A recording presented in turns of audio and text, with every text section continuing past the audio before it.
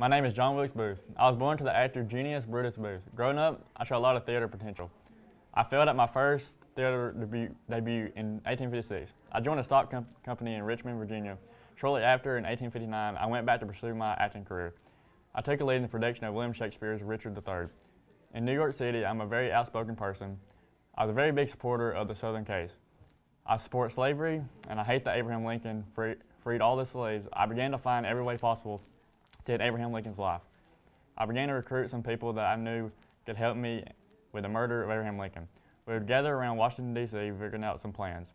In the morning of April 14th, 1865, I learned that the president was going to attend a play at the Ford's Theater. I knew this was my chance. I assigned all my crew a job. Around 6 p.m., I would shoot Lincoln in the back of the head with a .44 cal. I ended up escaping to a farmhouse. I had a $100,000 bounty on my head. I surrendered myself on April 26, 1859. Good morning. Good morning. I have some good news to share. What might that be? The president is attending a play at the Ford's Theater. This might just be our chance. Yes, it sure is. Each one of you will have an assigned job.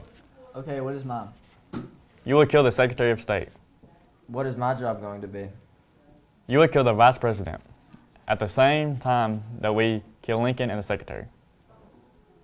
Here's the time, guys. Get in your spots. It's go time. Let's go.